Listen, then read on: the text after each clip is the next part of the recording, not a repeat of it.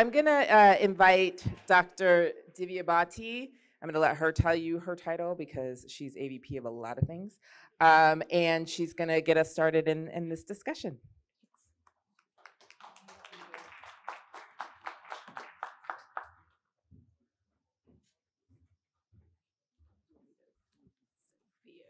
Weird mic, not Mike.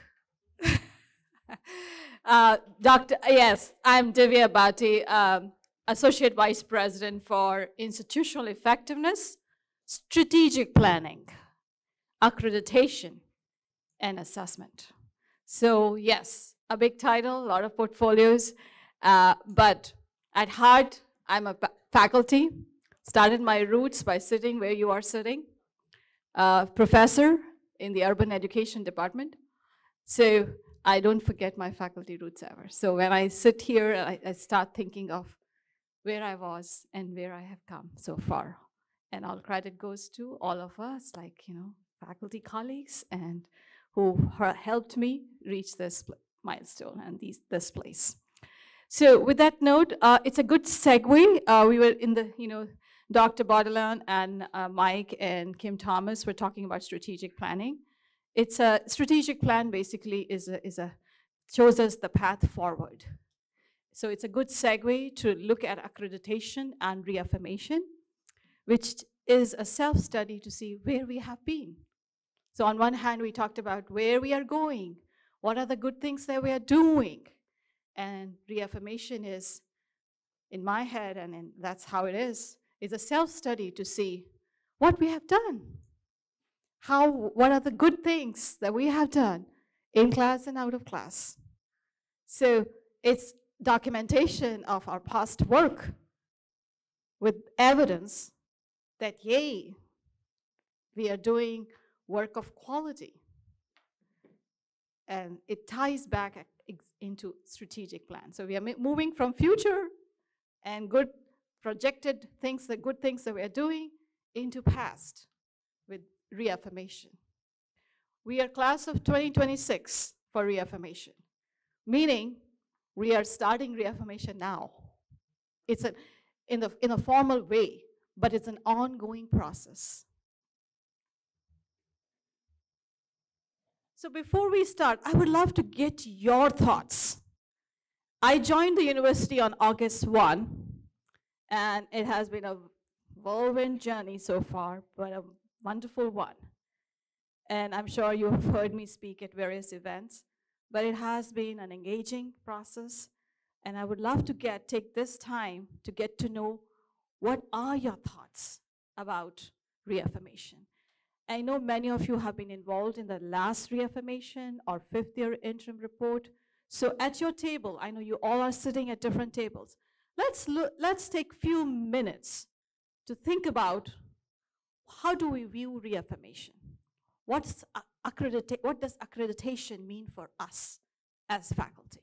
Why do we have this process? What do we think it is? So time starts now. And then I would like to have a report out.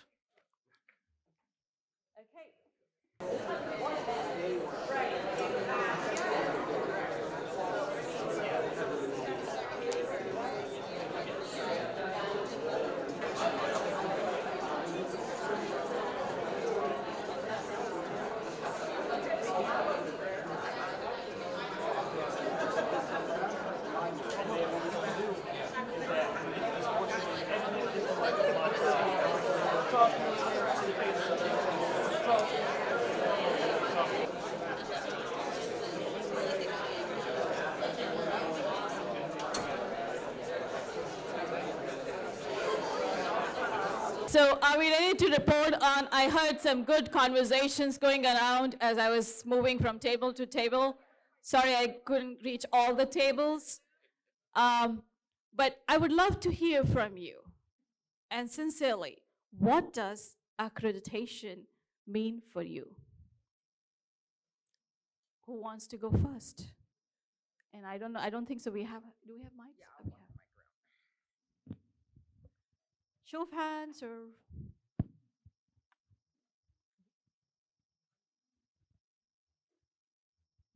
I think it's legitimacy, you know. Are we who we say we are? Like we were saying, do we do what we say that we're doing? It keeps us accountable. So legitimacy. Great. Accountability, legitimacy. Okay. Who else?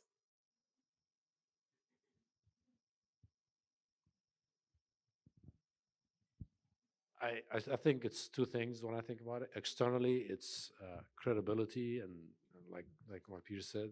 Internally, it's pain. I think getting Did you say pain? yeah, I didn't hear that. Internally is? it's pain. It's a and- pain. Yeah, yeah. And I come from the College of Business where we just went through our reaccreditation. So I think Yes. colleagues Believe can me, relate. it's a pain. Yes. I agree. It's good to have the truth out there. Absolutely. I own it.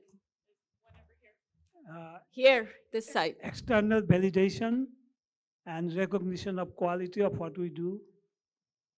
Wonderful. External validation, which again goes to accountability related to it, and absolutely stamp of quality. We have one more this side. Yes. It's institutional thinking and institutional planning, because whatever we say we're going to do, we need to find a way to actually get it done and then report out on that. And that cannot happen without adequate support of all the parties that are involved in it. Very true. Excellent point. It's about what we say we do, and we need that support, and we make it happen. So it's a validation that, yes, we are doing what we are supposed to be doing, and we have the support, we have the resources to do so, and here is the evidence of what we have achieved so far. I just Oh, I support- have enough time. Oh, you okay. I was just saying I support what everybody has said, but also adding to making sure that we are following what we say we're going to do and supporting it with evidence-based data. Yes, so it's again with evidence, data. It's not what I say or you say, it's about evidence. Great conversation, and I'm sure.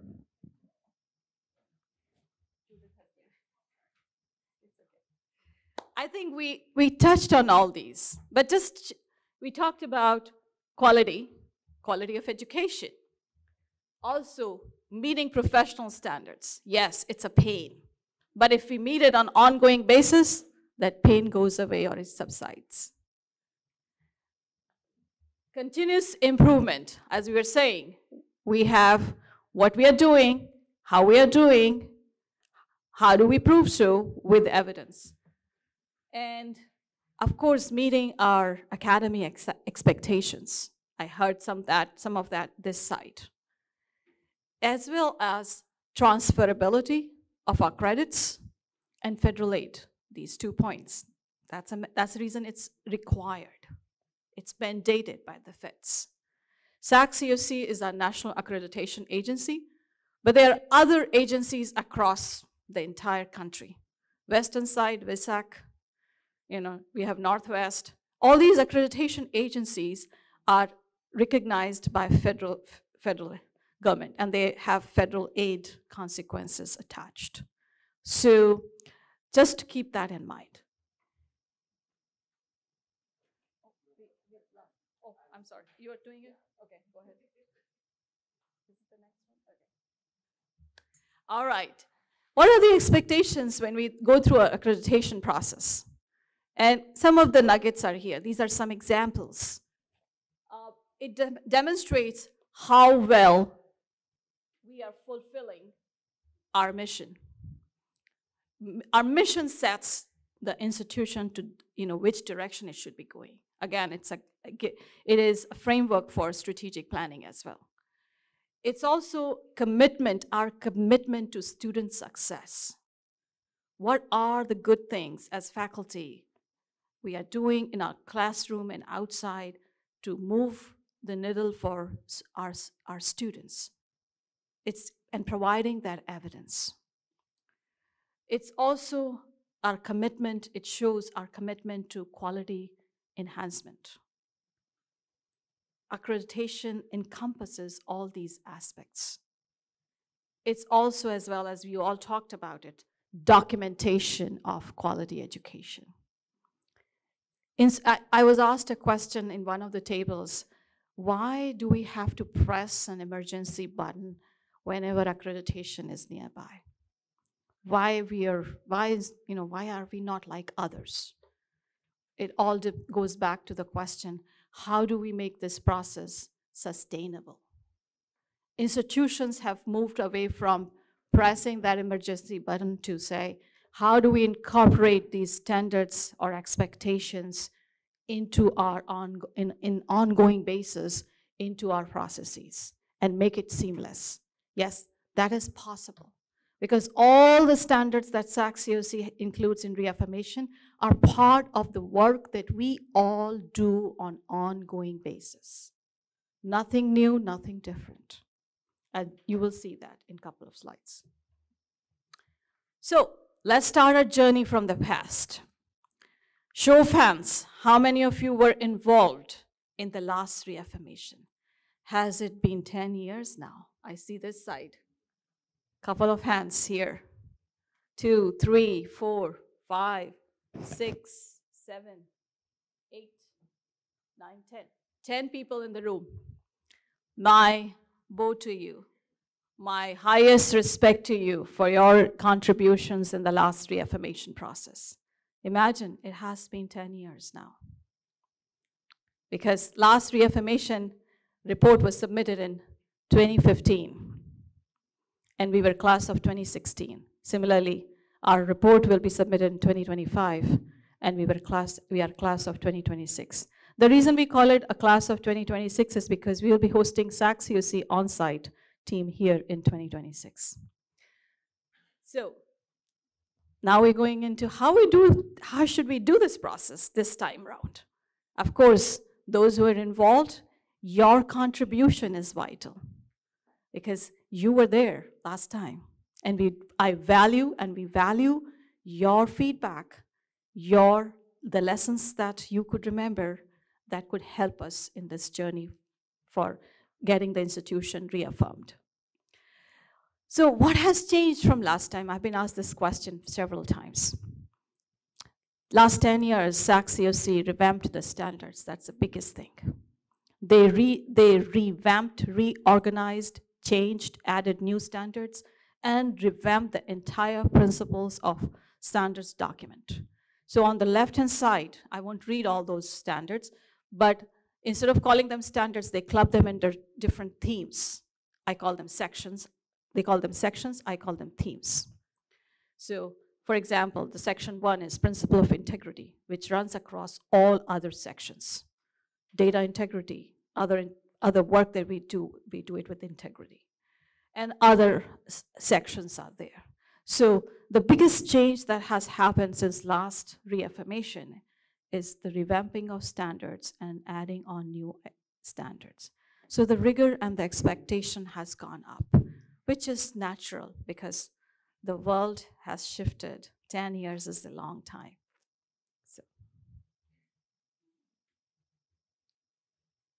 So what is included in the reaffirmation structure? As you all know, and you've heard me before, but I'll just repeat for those who have not heard it again, we will be submitting 2 reports. Compliance report, which is called Compliance Certification Report, and a Quality Enhancement Document. Quality Enhancement Plan basically is a student success project. It's a faculty-driven project, and it's for our students. There is a lot of involvement of students as well as staff. So it's not just faculty, but it's faculty-driven. At UHD, accreditation is an iterative process. Compliance certification document for us, for the university, for UHD, will be submitted on September 8th.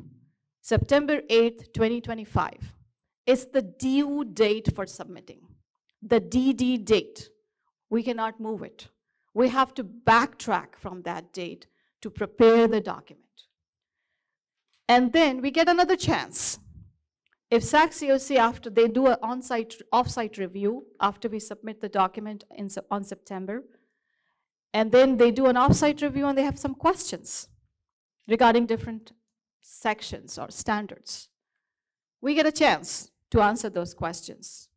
That chance to answer those questions is called focus report. And that's the reason it's written if needed. That would be submitted in somewhere in January of 2026 along with the quality enhancement plan. Then we host the on-site, which for us, you can mark your calendar if you're really planning forward. Those are the dates out there. It's March 2 through 5, 2026. It seems far away, but it's not. Time flies, as you can see. We've taken that journey from last reaffirmation to this reaffirmation. And then, if by chance the on-site has questions, after they come here, they talk to you all, they review things, they still have questions, then we get another chance, another opportunity to clarify our stand and provide additional evidence. And that opportunity is called response report. So we get a lot of chances, as you can see. And we submit that response report, and then it's reviewed by, the compliance report is reviewed. If we have a focus report, that's reviewed, and a response report is reviewed by the Board of Trustees. And basically, the Board of Trustees consists of experienced professionals, presidents, chancellors of different universities. So it's totally a peer review process.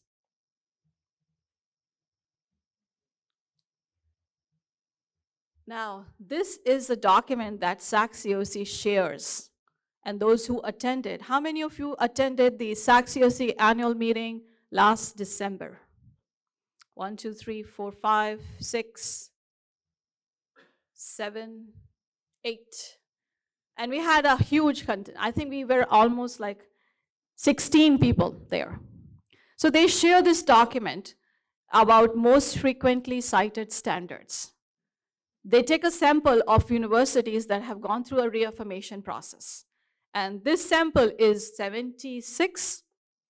So they looked at 76 institutions who were a class of 2022. And then they put together this table. As you can see, the most important standards out there. Most important standards. I'm not saying the others are less important, but these are the ones that are frequently cited. Faculty qualifications. Are the qualifications matching the courses that we are teaching? Simple. You think that's a simple thing? Now, most institutions get cited. As I talked earlier, we get a lot of chances. You can see the percentages moving from 95% at the offsite level, when the offsite committee reviews it, it goes down because institutions submit focus report, additional evidence, etc., and so they get another chance to get that reviewed, and it goes down to 18% with the on-site. And then they get another chance, response report. But still, till the very end, it's 0% at the board level. So it comes down. Program faculty. Faculty teaching by program. It's a new standard. 62B. 54% of the institutions got cited in the offsite. Drill down to 6%. At the board level, final evaluation of the institutional sufficiency, adequacy of faculty by program, 4%. There were institutions, 4% out of 76 institutions. Do the math. Similarly for faculty appointment and evaluation. Think, we are very important. I say we as faculty, we are very important. The work that we do really counts. 51%, half of 76 institutions had this standard cited. And then it went up, it wasn't, 3% of the institutions were still had issues at the board level. Student achievement, student success. It's a parent standard for assessment.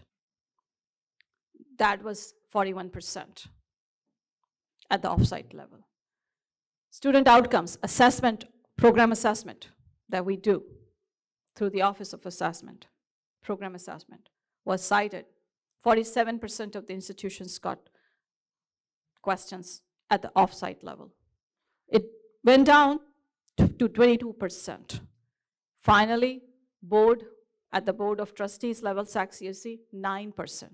What does that mean?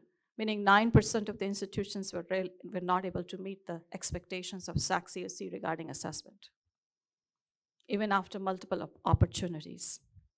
So they were put on monitoring. That's called monitoring, and we'll see in a second. So common reasons for non-compliance. One of the things, as a SAC-CSE reviewer myself, I have reviewed several institutions. Most important issues at the offsite level are insufficient evidence. We are not able to provide documentation, or we are not providing the correct documentation, or we are not including evidence of what we are saying we are supposed to be doing. So evidence doesn't exist because you finally realize, oh, I don't have this. And that's where the panic button comes. Evidence doesn't, relate to what we are saying. It's recently implemented. So whatever evidence we give, it has to be mature, because that's the evidence of continuous quality improvement. So if we implement something, let's say, in 2025, just as an example, and we are submitting a compliance report in September of 2025, and that evidence is made, let's say, it's a example of a procedure that we are implementing. It's not mature enough because it's just implemented. SAC-CSE reviewers don't have evidence, sufficient evidence to say that it would work. So they can't say yay and nay for compliance. Couldn't find the evidence. The compliance report is a huge document. Sometimes over 1,000 pages. And the institutions, I've seen it in my experience, institutions make it hard for the reviewers not to find the evidence. You go to this page, click this, click that, click that, click that, click that, so can't find it. Ultimately, the reviewers give up and say, forget it. Let them have a focus report. And I'm saying this by experience. So that's what it is. Poor narrative. Somebody who is not a subject matter expert has written that narrative. And the folks who should be involved and whose work that is have not been involved. So poorly written narrative.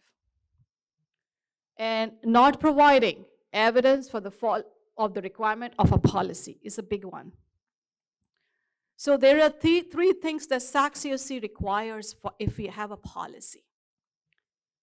Biggest is that policy is written and there is a review cycle on it. It's communicated to the stakeholders, students, faculty, staff. And it's implemented, evidence of implementation. So if we revise a policy, how do we communicate it to the students? How do we communicate to the faculty? How do we communicate to the staff? What is the evidence? Not because, hey, we communicated. No, where is the evidence to prove so? What modes it was communicated? Where is the evidence of implementation? How was that policy implemented? Think of those things. And that's the reason I know Judith was covering about workload policy in the strategic planning. It's an important policy, but we need to have these two other steps, communication and implementation, to be in compliance.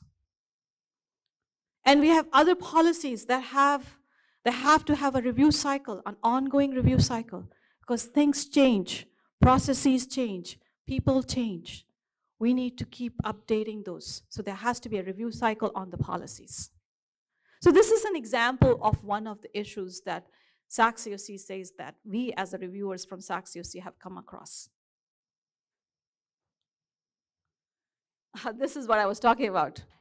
The biggest, the greatest, the most best outcome for UHD should be the first one after we go through reaffirmation. We have reaffirmation, no question asked. No reports, nothing further. Compliance certification, here you go. Great, you are, we don't have any questions on it from the offsite. Great job. We don't have any questions when we host the onsite. Good work. And we are reaffirmed, we get. Yay, that's the best outcome. But there are other possible outcomes we can have. For example, the first one, I won't go through the others. This slide would be posted. But the most scary one is the last one. Many institutions, if you look around, even I won't say it publicly because I'm being recorded here. But our sister institutions, if you go on their website, within the system, are on monitoring. They have the first outcome in this one, the first one. UHD, like for example, hypothetical example, UHD submits, we get a focus report, we submit again, and we did a focus report, we host the onsite, we get a response report, we still have questions, the board, it goes through the board of trustees review from SAC-COC, we still get questions. We are on monitoring for 2 years. After monitoring, again we submit a report, then it's an iffy thing. Then we go to the second stage, the second tier. And then we get into probation. And then we again have a chance, the reds, we get into the reds. And then finally, it's the loss of accreditation. And those of you who attended SAC-COC conference can attest, and you can talk to them. SAC-COC publicly throws it out on the slides that you are reaffirmed. Here are the institutions who have gone through probation or are on probation. Here are the institutions who are going through monitoring. So everyone comes to know about it. So it's like your reputation. So how are we doing this reaffirmation? As my goal is always to make it sustainable, so we are not pressing this button.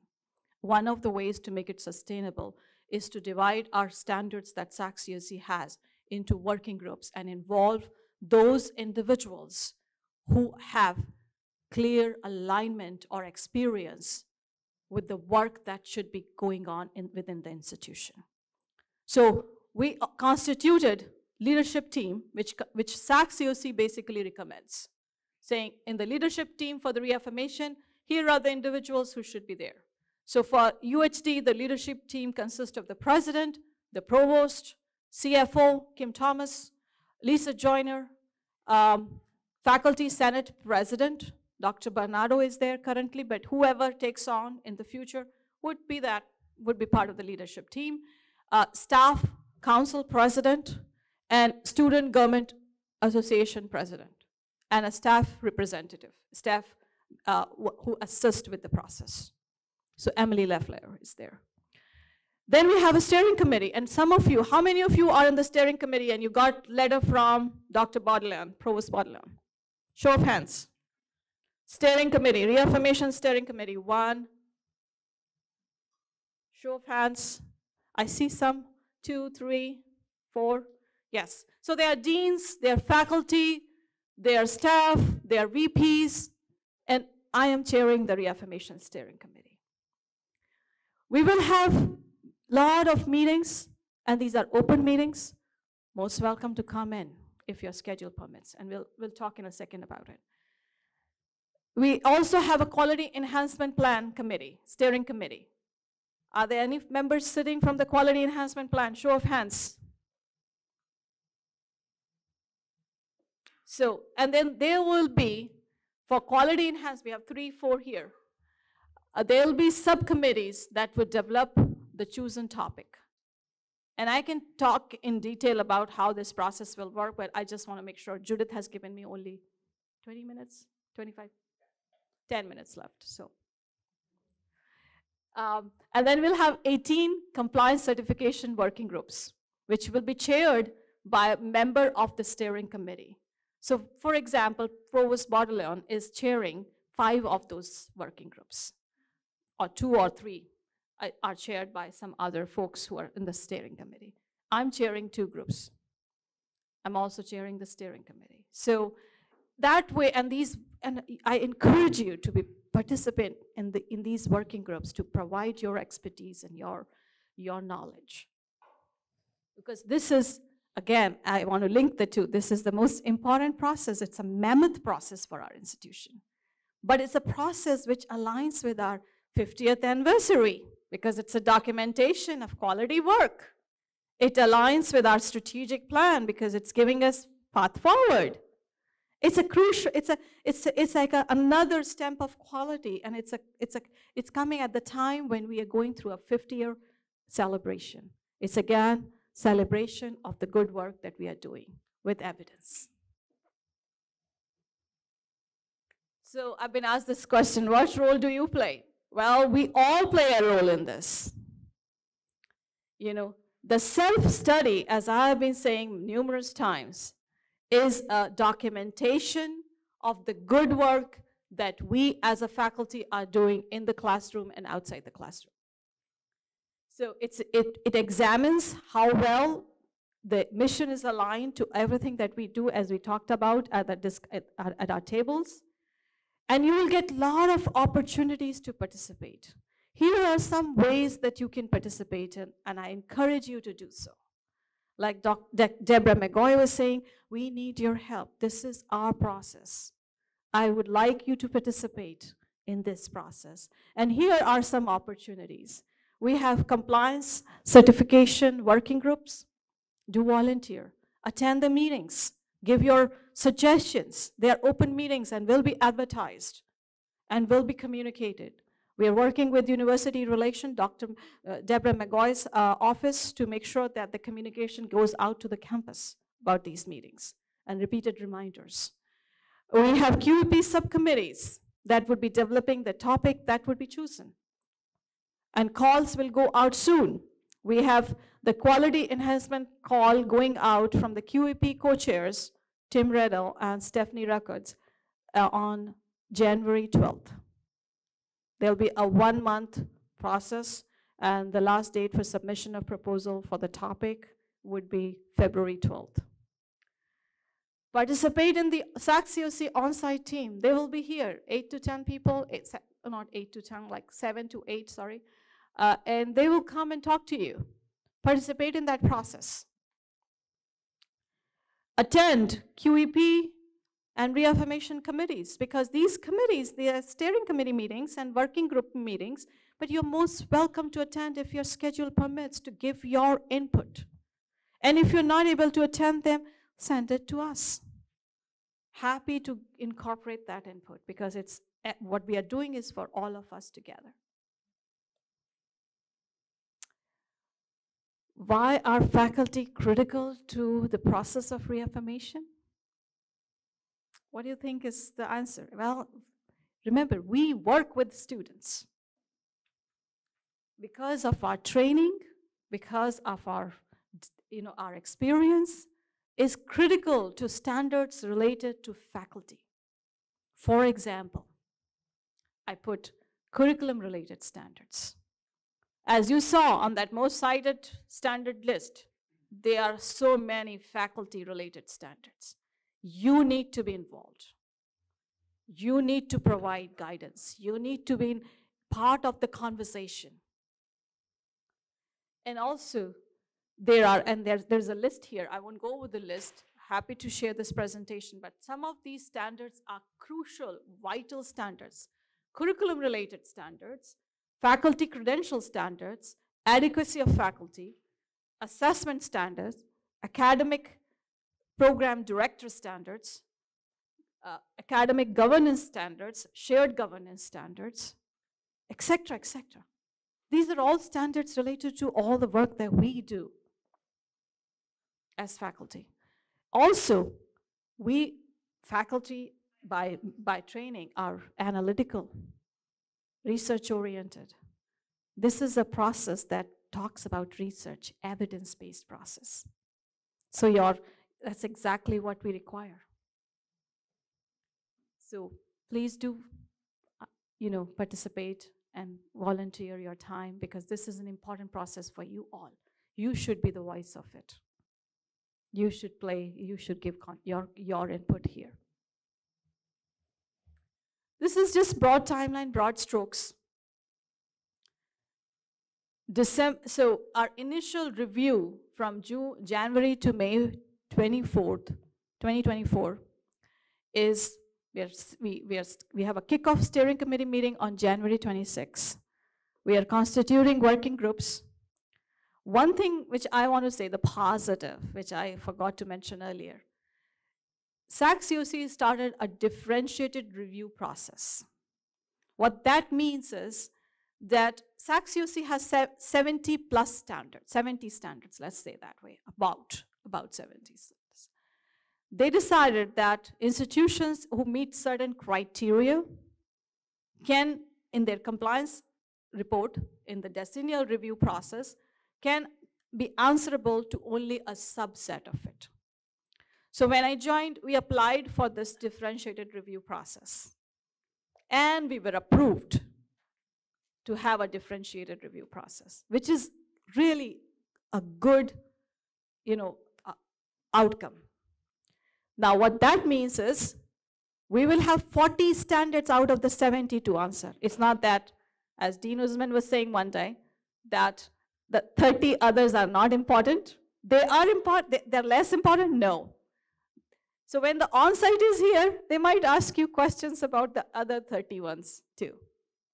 So we answer in the compliance report 40, but we need to make sure that we have in our heads the expectations of the other 30 as well, just in the broad. I'm not saying you have to have 30 other in your head. So from January through May, we are constituting working groups, and the initial drafts of the compliance narratives are due on May 1, May 1st, 2024, so not far away. Then comes summer, that summer work continues on, and then we have, in December 2024, the leadership review of the draft standards.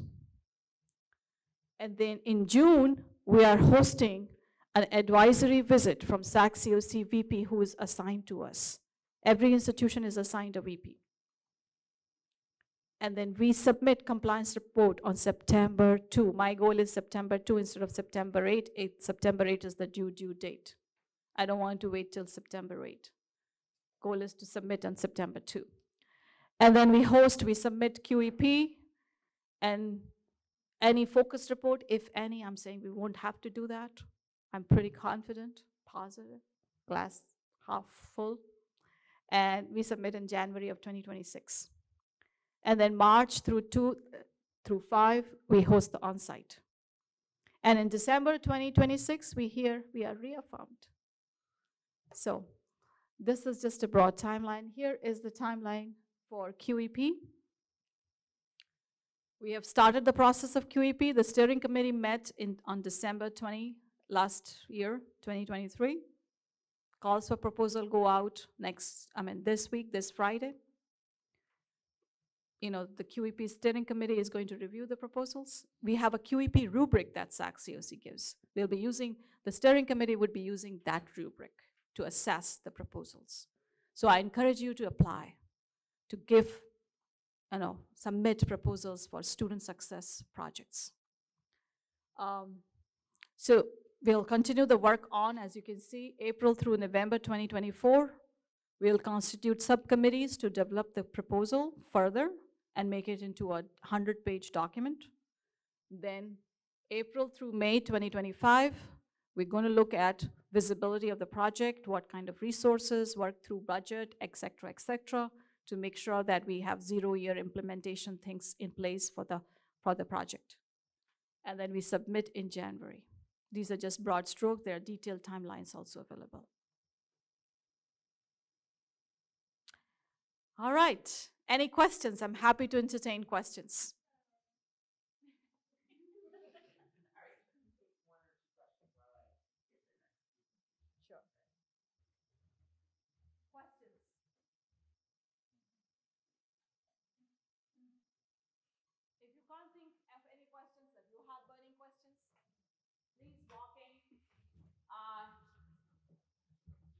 I'm happy to entertain any questions here. There's one. Oh, you have to come to the mic. Oh, I can get the mic.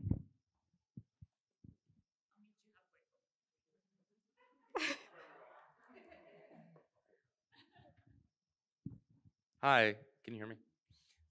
So are we starting from scratch when we build this report, or can we build on our previous report?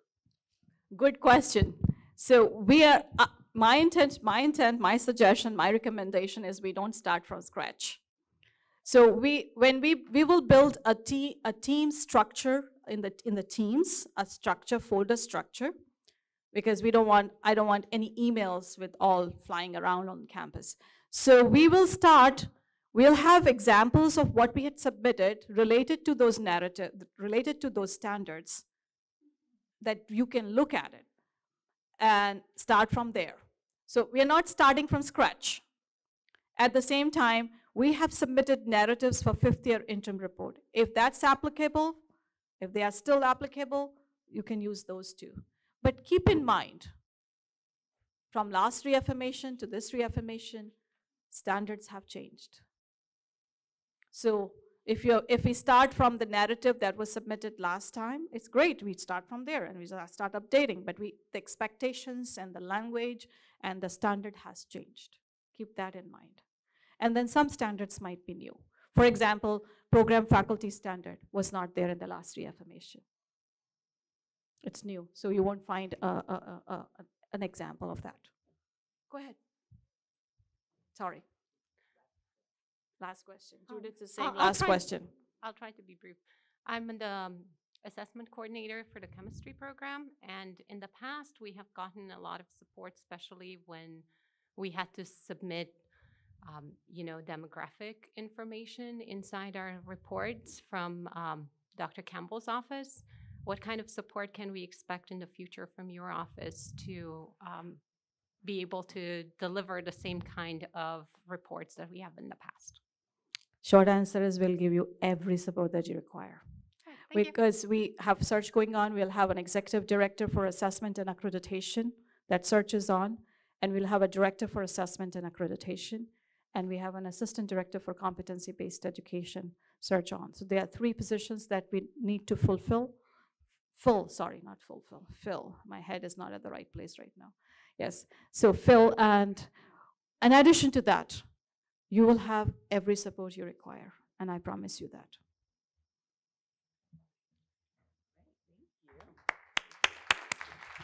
Give Dr. Body a hand. I don't actually think you have a round table, so I think during lunch, if people have questions, you'll maybe be around. Yeah. Yeah. And there's also going to be a website, a SAC COC website, right? Yes, so Yeah. we'll have a website with everything transparent. My teacher voice can use it. We'll have everything. Okay, no, but the video can't. The recording can't.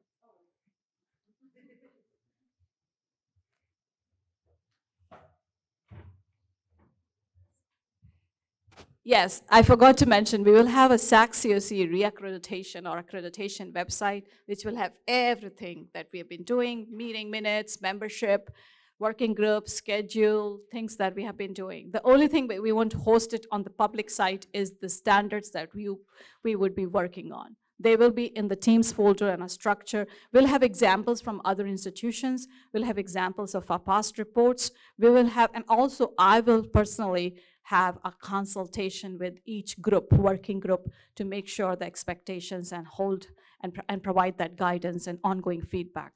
We'll also have internal readers to read through the narratives, and we'll hire an external consultant to give us an external point of view. So those are the things that will be there. Thank you. Okay, so our last presentation, so we'll do this presentation, we'll have lunch, and then we'll have roundtables. ORSP will actually have a table during roundtables, so they're gonna present for about half an hour, we're gonna have lunch, and then we'll move to the roundtables. So just to kind of provide some background, I think most of you know that ORSP has been through a transformation. It's been largely understaffed for several years. And so in the fall, we've started to try to make sure that we've got the positions filled, division of duties, that sort of thing. We started the ORSP Faculty Fellows Program. So we're trying to do some really cool things to support faculty.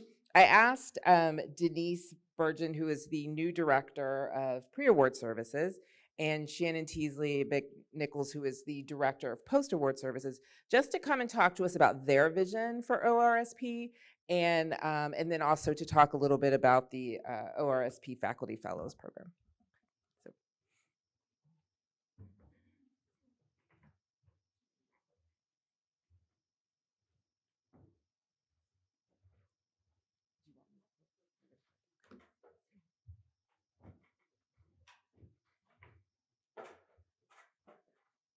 Good afternoon, everyone. We're going to get started in 1 second.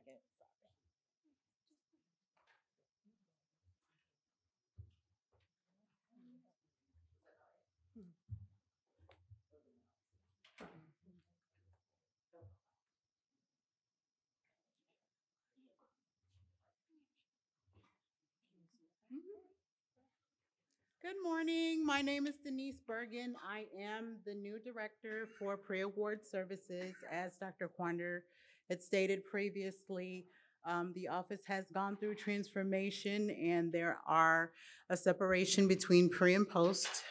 We are really excited about everything that's coming up within the new year and going forward.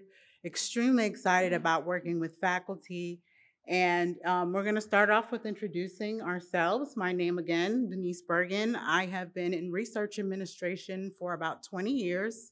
I've been with UHD for about 5, almost 6 years now. I came over from the College of Public Service. I'd like to introduce my counterpart, and if the research fellows are here, I believe they are in, I see Dr. Chan. I don't see Dr. Johnson. Are you in? There he is. Perfect. Come closer. Okay. I always feel like I'm really loud already. So I would like to introduce my counterpart here. Good morning, everyone. It's a pleasure to be here today.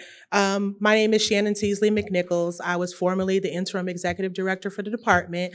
I'm really grateful that we have staff now and that we have an expanding team. It's been great to have Denise on board as well as our other staff members that have been growing. And again, we do have split responsibilities inside of the office. I'm the director of post-award services, as well as responsible for research compliance and overall grant management for the department. So I'm managing over $26 million of external funding for the university, and Denise has the luxury of bringing in all of that additional funding for us. So we're excited to share where we are and where we plan on going. Thank you. So as a new component, we added faculty fellows, and we'll go into a little bit more detail about who the fellows are, but I first want to introduce them. Dr. Chan and Dr. Johnson, if you would please come forward, introduce yourself. Sure. We're really excited about them joining us. If you want, you can go to the mic, or you can come up on the stage.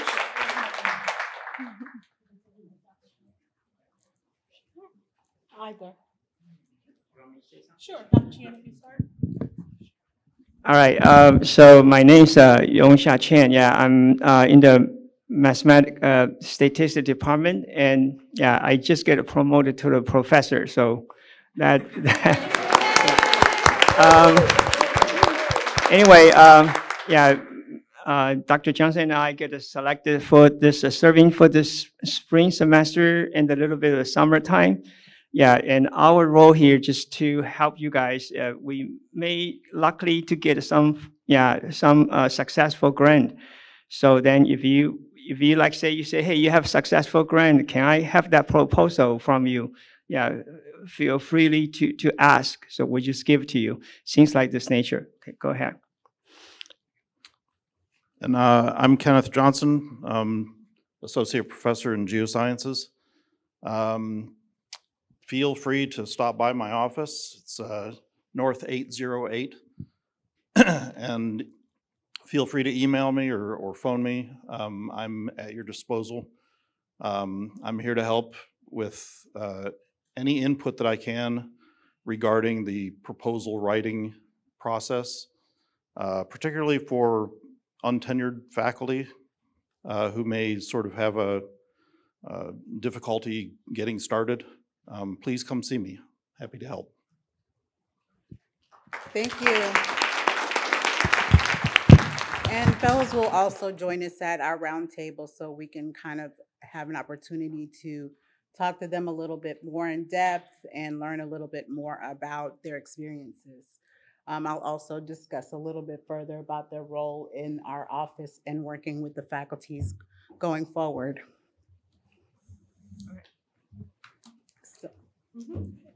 So if you're not familiar with what the Office of Research and Sponsored Programs entails, I'm sure a lot of you are already researchers, but you may not have encountered our office depending on what level of research you've been doing thus far. So our essential goal overall, our mission, of course, is to increase our research portfolio and also to encourage faculty and staff to provide enriching research opportunities for our students. It also brings notoriety to our university. We are a growing institution, and over the years, our portfolio has increased tremendously. This is a part of the reason why our office has been expanding at this point. What we hope to do is to encourage faculty to come to us, to speak to us. We're also going to reach out to you as well.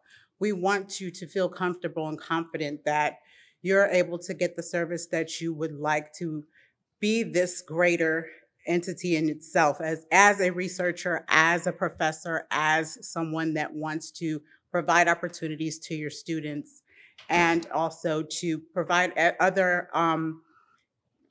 opportunities for the university as a whole. As we grow and we have opportunities that come through various agencies, these opportunities are great, and if we can take advantage of them as they come along, by all means, definitely take advantage of the opportunities that we have within our offices.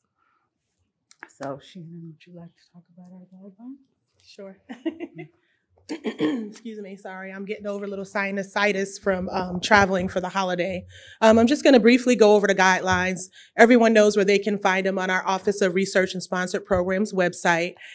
Basically, we want to be able to lay out all of the processes for our office, as well as you being a partner in the work that we do in sponsored programs. So you can find that online. We actually are going to revamp our website. We're working closely with Academic Affairs. Adeline, she's wonderful. We're setting up appointments with her so that we can have all the updated information for you. Some of the things that we've heard over the past couple of months is access to responsibilities and roles. What is it that the Office of Research actually does? And then what is our counterparts, our partnership with you as a principal investigator? What do you do? As well as your office support staff, your department business administrators, your directors, your administrative assistants. We actually consider everyone that I just mentioned a team. It takes all of us to be able to strategize, building additional infrastructure, financial infrastructure for the institution, as well as managing those grant funds after we receive them. So the guidelines are clearly posted on our website. And if you have any questions about them, you can also feel free to reach out to us and we will be updating that. Excuse me. Okay, great. This helps to clarify what we actually do. So there's a three-pronged initiative in our office, and we have pre-award services, which is where we apply for the funding and you work really hard with your team as well as the expanded team that we have now with the research fellows. So we're really excited about that. So that's the proposal-driven portion of our office. That's where you strategize your projects in advance, work with your departments, work with your colleges, and then once you have your preliminary drafted proposal, you work with Ms. Denise Bergen here. And she's very familiar with all the funders that we have, has great relationships. As she's mentioned, she's worked in research administration for some years. And then we have the post-award services, which is my wheelhouse of the office, as well as Denise Ingram. She's our assistant director of post-award services. And we have a job of managing all the funds after they've come in from A to Z. That means negotiating your contracts and your agreements, That includes outreach to the University of Houston system. We have counterparts over there that are a resource to us in our office, and we negotiate the indirect cost rates as well. So we'll talk about that a little bit later on. So briefly, these are the three-prong areas of our office. Compliance, that's another wheelhouse in my area. That was my original job description that I had when I first came to the university a year ago. I was Assistant Director of Research Compliance and Grant Administration, and I still hold that, those work tasks within my job description. So I basically, you hear from me a lot in regards to compliance, making sure that you have your conflict of interest, financial conflict of interest form updated. And we'll be reaching out to you again, probably in the middle of January for those who have not updated theirs this year. We're also responsible for human subjects. I work with Dr. Kit Cho and Dr. Theravathu. They are the chair and the co-chairs of our human subjects IRB committee. I also liaise with the biosafety committee, and we basically make sure that we stay on task and strategize ways to eliminate challenges with all of our funders. We want to make sure that we're in compliance for every award that we have, and that includes submitting reports, working with you to gather financial information, to provide updated appropriate proposal narratives so that we are in compliance with each of the agencies. So we thank you for your patience as we've been trying to roll out new processes and procedures for that so that everybody can submit their reports timely. So as we introduced earlier, the Faculty Fellows, this is a new component that we wanted to add to our office. Dr. Quander and Dr. Borlon really had this excellent idea about having a faculty mentor that is someone that is more experienced in grantsmanship, and those are Dr. Chen and Dr. Johnson, pardon me. What we plan on doing within the spring is have workshops to kind of discuss the process of putting together a proposal. Basically the soup to nuts. What do you even do to start off being a PI? What does that mean? How does this affect your tenure? How does it affect your research? So we're working with these faculty members and others as well within the institution that have had the experience. With that, this is someone that is a peer to you where you can kind of discuss exactly what you're going through. They've been there and they understand the process and they know exactly what it takes to have a successful proposal.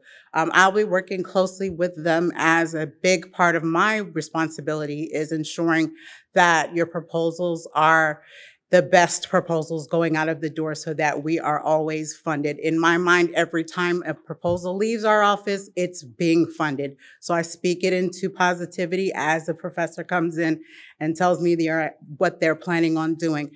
I even have the option of, if you're interested in even discussing opportunities or any future projects that you're interested in and you're just not sure about how to even start the process.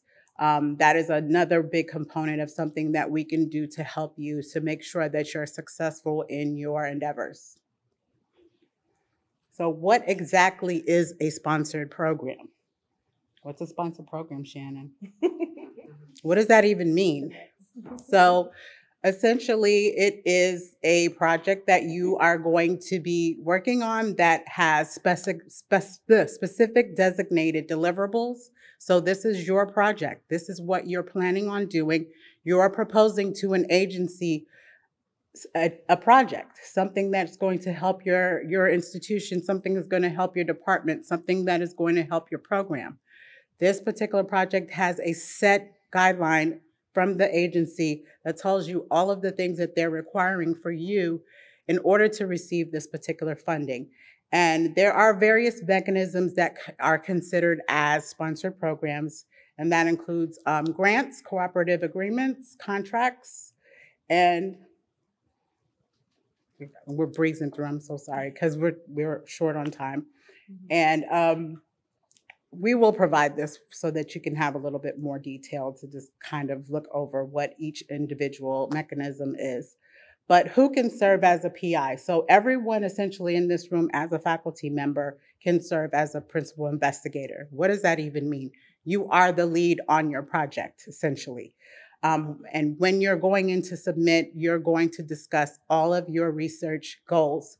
You're going to put together the proposal. So you almost think about it as if you're applying to a job. So an agency is going to say, we want to fund A. So you're looking at this and saying, wow, this is exactly what I do. I can actually receive support to do my work. You can also write in your proposal to support your students. You can support your department. So a lot of various things that you can include into your proposal you definitely want to do. You must hold a full-time appointment at UHD and other entities, under individuals at the institution that can serve as PIs are a director or higher, but the lecturers and I believe instructors too can only serve as a co-PI. And what that means is that your counterpart on the grant, you would be the lead as the PI, the co-I is someone that is your partner. And it doesn't necessarily have to even be a partner here at UHD. You can partner with individuals at other institutions nationwide, not just in the city of Houston. So exactly what is the process to even start this? So whether or not you have identified a funding opportunity, if you have one already, perfect. If you don't, give me a call. I can help you locate something that will fit perfectly for your grant, and we can write to it so that every single piece of that proposal is addressed so that you are the top candidate for receiving this particular funding. So we had a very narrow timeline in the past where it was literally 10 days before. We're hoping to increase that so that it gives us more time to work with you as a faculty member to specifically go through your proposal to make sure that we've covered all of the bases as far as the guidelines are concerned. So where it says it was 10 days in the past, there isn't, we would prefer to have the 30 days for the notice of intent. And what the notice of intent is essentially is letting your department and your chair know and our office know that you plan on submitting a report. And this is after you've actually received something that you want to apply to. Again, if you have no idea where you want to apply, if you don't know what agency you're looking for, that doesn't have a timeline at all. You can schedule an appointment to meet with me at any time and we can discuss your goals. And after that point, we can start working together on the proposal. Research proposals take a little bit more time because they're a little more intensive. So at that point, we kind of want to add a little bit more time to work with that rather than having 15 days, 30 days will be a better opportunity. And then the final draft for review, the preference is 10 days. And this is specifically why we want to increase this is because, again, you may miss something. There may be documentation that you need to have to include in your proposal. You may have to get permissions from your department or your chair. So you want to have the opportunity to not be rushed when you're doing your proposal because at that point, you're putting out your best product. And then the finalization of the project budget. Most PIs wait until the last minute to work on the budget and it gives them the most stress. It's okay. The budget can be a little tricky and this is absolutely something that we do in our department, in our office to make sure that you feel confident in what you're putting out to the agencies.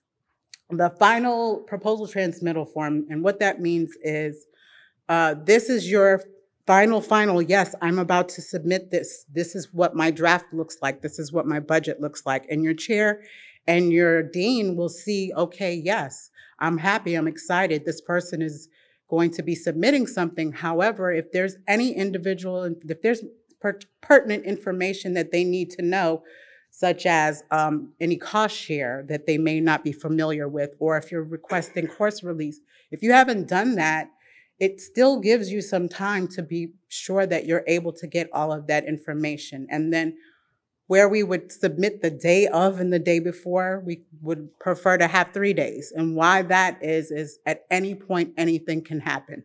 Systems go down. You may have a last minute change that may occur. Maybe a PI decides that they don't have the time, or you decide maybe this is not the best option. So it gives you a couple more days to say, okay, I've got some corrections and we can go forward with it. And even sometimes the agency will come back and say, can you add this or can you correct that? So if you have the extra time, why not take advantage of it? So after receiving your funds, after you see my lovely face, I'll come give you a hug and say congratulations, and I'll hand you over to my lovely counterpart in my office because they will take great care of you on that point. And Shannon, if you would, please. Sure. Thank you. Yes, that's the exciting part. Receiving that award notification from the funder saying congratulations, that's the first step, right? You share that with your college and your department chair, and more than likely you'll receive an email from me followed up, copying the provost and sometimes the president's, depending on the level of the grant, about the award. So then we set up, what do you do next, right? You meet with our office and we will review the award document with you, because sometimes, depending on the funder, there's a lot of different steps that we have to move through in the process. Some of them is filling out additional paperwork, submitting an updated resume, your CV, or information of that matter. Sometimes the president has to sign off on the documentation as well, depending on the amount of the grant. And in some cases, we meet with the provost to review the capacity of the grant. Sometimes it's 3 to 5 years, and we need to make sure that we have leveraged enough staff to support you. There's additional hirings that's required for those major projects. And so that's where we take over and we work with you and your department to move through that. We'll be having some workshops later. I won't deep dive into that, but when we have the roundtables, we can go into that more specifically. But basically, when the award comes in, the very next thing is to be able for you to have access to the funding is our office will move forward with a request to set up a cost center. So once we receive your grant number, we share that with your department and we hold a kickoff meeting with you where we go through the entire grant award notification. We go through your responsibilities as the PI, our responsibilities at the university overall, and then what the funder expects from us throughout the life cycle of the grant. We review all of that during the kickoff. And during that time, it's not only a time just to be excited, because we've seen this in the past. You come to the meeting, yes, when can I spend my money? I'm ready for my DBA to move forward with ordering my supplies, etc. We want you to pay attention specifically in the kickoff now. This is your time to ask questions and drill down to all the things that you did not have answers to when you were moving through the pertinent piece that Denise Bergen mentioned earlier in your budget narrative and your budget justification and building your actual budget. So sometimes we hypothetically say things, right? We want to be able to do these things with this chunk of money. But this is your opportunity during the kickoff to really flesh out and discuss that with our office, because we'll work with you to go back to the funder and say, hey, there's some caveats to what I originally said, and we like to make some minor justifications, not to the scope of work, but to our budget and how we actually use the money. So I really want to encourage you to use the kickoff as a partnership with our office to help you put your best foot forward in managing your grant. And how you start is literally how you finish. So we want to be able to support you in that kickoff to be ready to set up your grant budget accordingly and how you want to move smoothly through the process. Okay. In that process, we also want to talk to you a little bit about indirect costs. Indirect costs is a very big topic at the university. Some of the grants do not allow them. Some of the grants have a capacity limitation. So a lot of your training and education grants typically are capped anywhere from 10% to 8%. So the Department of Education, typically their training grants are 8% IDC.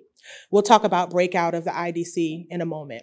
On most of our federal grants, we do have a permanent IDC. Well, it's temporary until 2015. It's 3 to 5 years, indirect cost rate from the federal government. It was approved by the Department of Health and Human Services, and we are at 39% at this time. Okay. If we have some state grants, they may allow IDC, they may not allow IDC. What we've seen is typically it's anywhere from a maximum of 15%, minimum of 10%. So we'll work with you, Denise will work with you on that when you're submitting your applications. But when we go to set up the award, we'll explain that to you as well. One of the major things I want you to take away today from that indirect cost rate is if you are a first-time faculty member applying for a grant, we would need you to work with your department to set up your indirect cost rate cost center. That cost center is separate and privileged to you. If we don't have one set up, then we're not able to attach the IDC process so that you can get your component of the required IDC out of that. So we can talk more about that at the roundtables, but I just wanted to throw that out there so you could ask questions later. Okay. One of the next things I want to talk about quickly is the period of performance. That means the start and end date of your grant life cycle. Within that grant life cycle, there's an enumeration of different things that will happen. Let's say it's a 3-year grant. Your period of performance is your full grant life cycle. Let's say there's a new grant that starts January 2024, and it's going to go all the way through January 2024, and it'll go all the way through December 31st of 2027. That is your period of performance. However, your annual budget comes through yearly. That is your current period of performance. So it's the life cycle, and then it's your grant year, okay? We will work with you every year when you receive a new notice of grant award from your funder. And sometimes we have to set up a new cost center. Sometimes we just extend the cost center. So when we have our workshops, we will walk through that information with you so that everyone is more clear about that process, and they will understand, you all will understand expectations, and we'll also understand your needs during the process as well. So overall, we do this because we want to ensure grant compliance. That's one of the things that I'm really big about. Regardless of what we do in our office, we are very cognizant of grant compliance. So yes, sometimes we do miss deadlines, and we apologize for that. There's a lot of, things going on behind the wizard's curtain, but we're putting in processes to strategize that, to make sure that we have a more efficient process and that you are aware of those deadlines in advance, as well as we being aware of those deadlines. Sometimes we get in our day-to-day actions and, you're moving through your priorities for the day and something happens and you have to stop and shift to something else. We want to move to a process of where we're all aware and we're going to be more transparent so that we can become more compliant with all of the grant funds that we have. Okay. So now I want to talk a little bit about the indirect cost rate distribution. This is something new that we're sharing, the new split. It's not posted on our website, but if you have a current grant in the office, you're aware of this. So I believe as of December, we started the implementation of the indirect cost rate distribution. So the only change is between academic affairs and ORSP. Currently, the department receives 15%, the PI receives 20%, and the college receives 15%.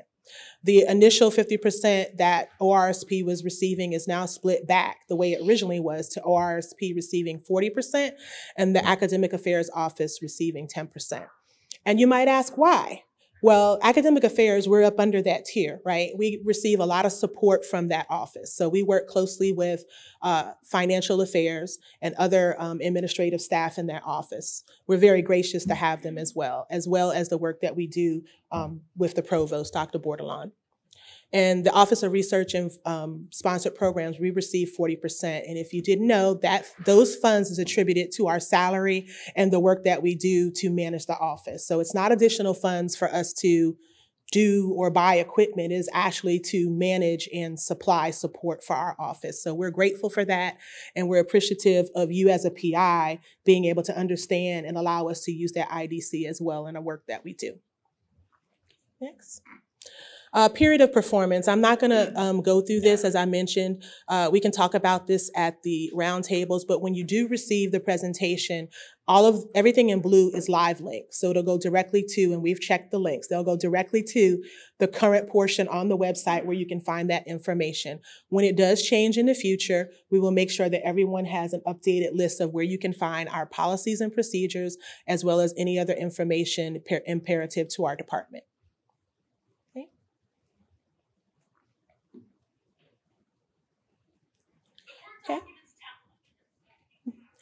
Points of consideration.